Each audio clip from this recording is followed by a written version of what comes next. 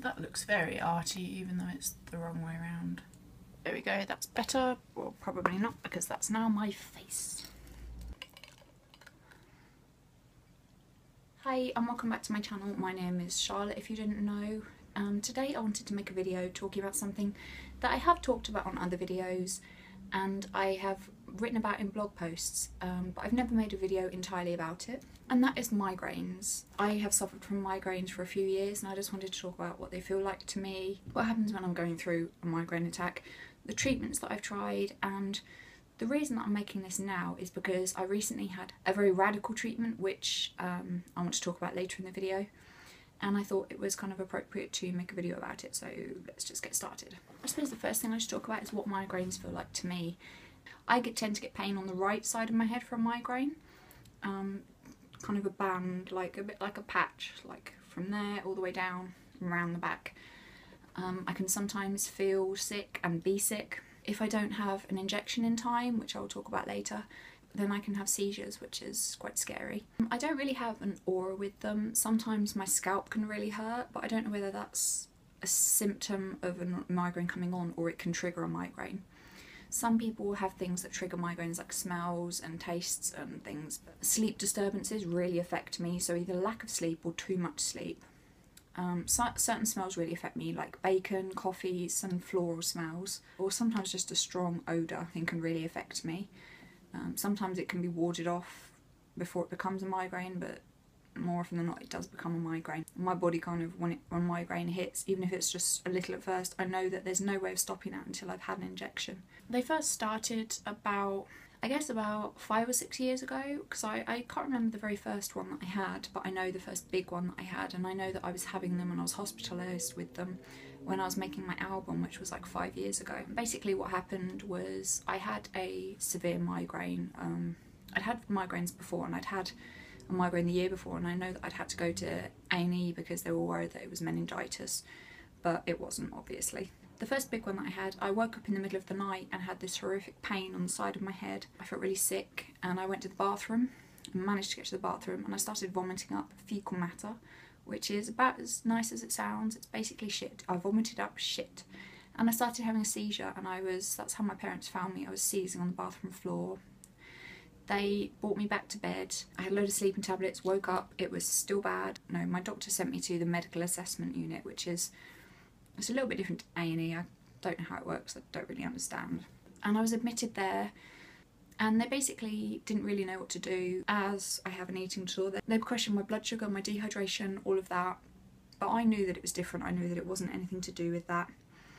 And they were just saying, just drink water and you'll be fine, just we need to push fluids in you. They wanted to put a drip up, but I refused because I don't do drips.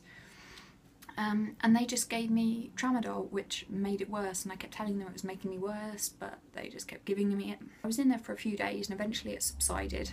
I discharged myself because they weren't doing any investigations. They were just like pushing painkillers on me enough to get me home and monitoring like my levels and stuff. It wasn't doing anything and I wasn't sleeping there, so I went home. So when I left hospital, I had a few migraines and I had to go to my doctor because I realised something wasn't right, and he started giving me Voltarol injections for when I have a migraine to take the pain away, which I've continued to have to this day, and I now have my own kit so that they can be done not by a doctor or a nurse. Sam has been trained to do them, so he does them if I'm with him. If not, then my mum's best friend is a nurse, so she does them. So it's worked out quite well, but if not, sometimes I've had to have paramedics come out and do it. It's a treatment that works very well for me. It's Voltarol is the same as diclofenac, which is an NSAID drug, the non-steroidal anti-inflammatory drugs. So it's like a stronger version of ibuprofen. The oral one doesn't work for me. I tried it for a little while, but it wasn't strong enough and it gave me a stomach ulcer, so I had to come off it. And it wasn't really doing a great job for me anyway. But the injections work really well. The only downside is because I have them so much, I went through a phase of having them almost every other day. I developed cysts in both my hips. They're starting to heal now, which is good, because we changed needles. I went to my doctor and I started the injections, and I also had been researching a preventative medication. A lot of the preventatives have side effects that I'm not happy with, like weight gain and appetite changes and all of this, but I found one that I was okay with, partly because weight loss and appetite suppressant is listed as a side effect. I will just say straight off that that didn't happen for me. If you're thinking of using it for that, then it didn't work. It didn't work. I just had bad side effects with it, so listen on for that. I started on the topiramate and it helped me. I started from the lowest dose and gradually over about 3 or 4 years I tapered up. Basically topiramate is an epilepsy medication. It's to help control seizures, and I was on a dose that was so high, it was on beyond the level that they give you for migraines, and it was a high level for what they give you for epilepsy. And I was suffering really bad side effects with it, and it wasn't controlling my migraines. I will go into coming off of that in a minute, but yeah, at the time I started and I was on topiramate, and my migraines continued. I probably needed an increase every 1 to 2 months. Every time it increased, I lost a load of hair, my skin broke out, my appetite, not my appetite, but my taste buds changed. I didn't really like sweet things, and it can have some really, really bad hormonal side effects, and it made my tits hurt. Earlier this year, I decided that the benefits of topiramate weren't outweighing the pros. No, the pros weren't outweighing the cons, and it wasn't worth being on it for me. So I went to my doctor, my neurologist, and asked about coming off of it, and he suggested tapering down, but I'm very impatient, so I just cut cold turkey. I would not recommend doing that. Listen to your doctor. I was a bit silly, but I just wanted to be off it because it just didn't feel safe for me. My migraines didn't get any worse, and considering I've been on a very high dose and for that length of time, I thought I would have some change. I would say they might have gotten a little bit worse over time. So since from May, when I came off it, to September, my migraines did increase and I was having them a couple of times a week, whereas on the topiramate, when it was working, so a few years ago, at best I was having like 1 migraine a month. It was working really well for me, but it got to a point where it wasn't. I did try lots of other preventatives in that time. I can't remember the name of them. It doesn't really matter anyway, because what didn't work for me might work for you. Now, something else happened last year. It was about February time, because it was just before my birthday. I woke up with a really awful migraine. What I thought was a migraine, but it was all over my head, and it didn't stop for 3 weeks. It was the longest I'd had one. I had jabs about 5 days in a row and it just wasn't helping. I couldn't move, I was sick. It was horrific, and I thought it was a migraine up until this year when I found out that I'd been diagnosed with cluster headaches. They're a different type of headache. They can often be triggered by disturbances in your sleep and things like that, but they tend to be more focused in a period of time. So some people might get them or might be susceptible to them in the spring or the summer or the winter, but you do tend to have it more concentrated in a period of time. For me, I tend to find that it is concentrated in that period of time, but I get them every so often with triggers from my migraines. So things that trigger my migraines, so like stress, anxiety, the smells, sleep disturbances. I can get cluster headaches, but they're few and far between. And for those, I have a sumatriptan nose spray, which is used to treat cluster headaches. So what I was going to talk about next was coming off of my topiramate. I went to my neurologist and he recommended coming off it because he agreed that it wasn't working for me and the dose was very high. So he told me to taper off of it, but I just went cold turkey. I would not recommend doing that. You need to listen to your doctor. I'm stupid and I didn't feel safe on it, so I wanted to come off it straight away. Luckily, I didn't have any bad side effects. My migraines didn't get any worse at first, but over the summer they kind of started to get worse again. During all of this, I have been interested in a treatment that I'd read about, and that is Botox. Botox for migraines.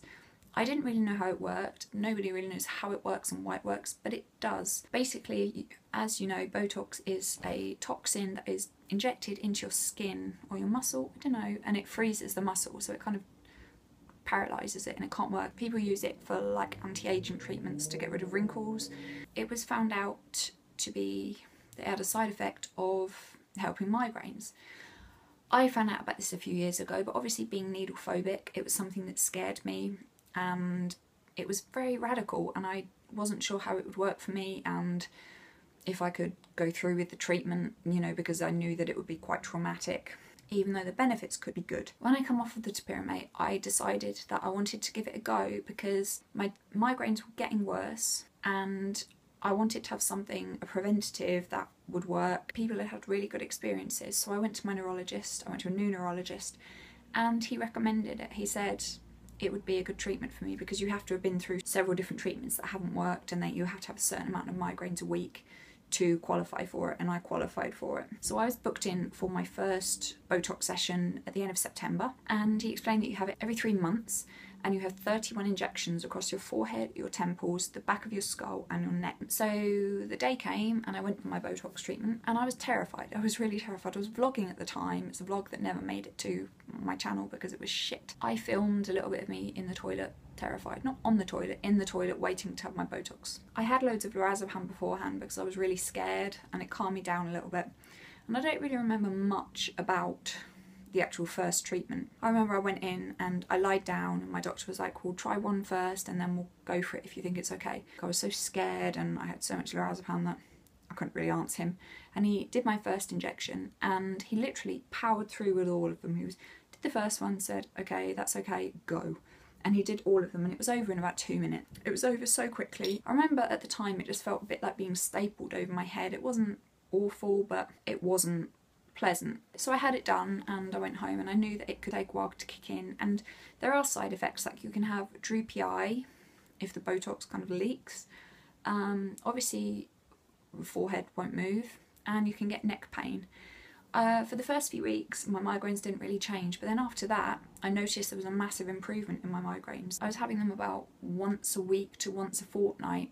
And even then, they were triggered pretty much by stress and anxiety. If I hadn't been in those situations and I hadn't been stressed and anxious, then I probably wouldn't have had migraines, and it would have been a bit better. My neck started to hurt. About a month in, I had really bad neck pain for a month, and then it started to ease off. And as scared as I was, and as scary as that treatment was, it is so worth it. If you have migraines, you suffer from migraines, and you have them severely enough to consider this, and you have tried different treatments so you would qualify for it, I cannot recommend it enough. I'm terribly needle phobic, and I was fine. I closed my eyes so I didn't see the needle, but it wasn't more like needles, it was just like being pricked all over your head. It was really weird, but I cannot recommend it enough. There's no reason to suffer. If you're in pain, you don't need to be in pain. There are treatments out there. If you've tried different drugs and you're not happy with them, then consider this. The other thing I would suggest is Voltarol injections are something that I really recommend, because opiates are something that are prescribed a lot for pain, but they can trigger migraines, and they are obviously addictive, so you can get caught into a cycle with them. Voltarol is not addictive, and you have to be careful if you're prone to ulcers, stomach ulcers, but if you're having it intramuscular form, so the injection, then you've got that taken away as well. That's really helped me. So my current treatment is Botox, sumatriptan nose sprays for the cluster headaches, and the Voltarol injections. 2 weeks ago I had my second round of Botox, so my face is in proper frozen mode.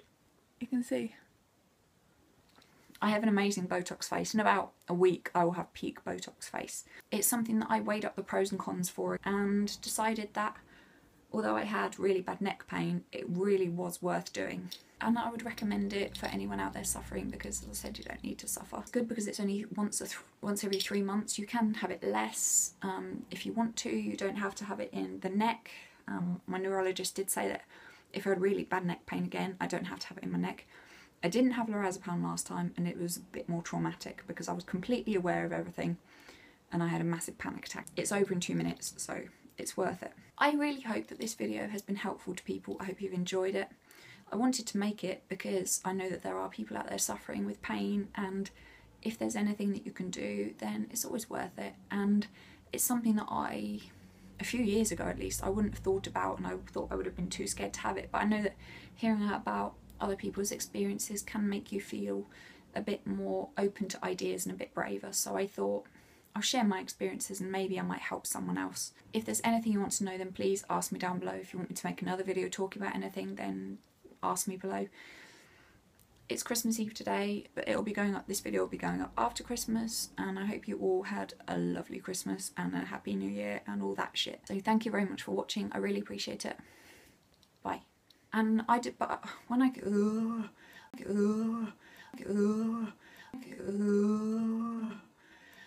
tick tick tick tick tick tick tick.